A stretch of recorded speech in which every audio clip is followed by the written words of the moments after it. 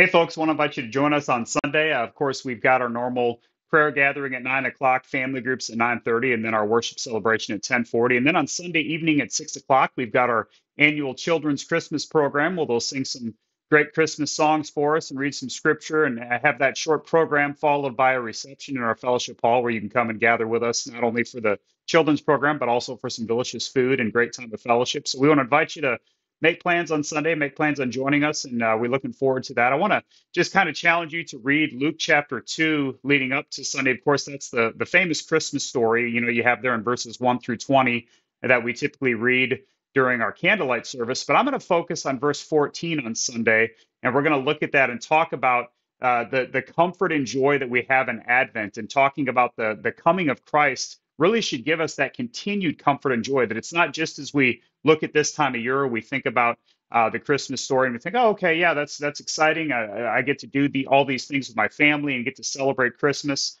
But there's something more to it than just what we typically think of, even as followers of Christ, when it comes to the comfort and joy that we have in the Advent season. And really, because we're going to talk about two reasons we celebrate Advent and what that means for us as followers of Jesus. So, glory to God in the highest and peace to his people on earth. So, that's a preview for Sunday morning. I hope you'll read that scripture, prayerfully think about how you can invite someone and join us on Sunday morning.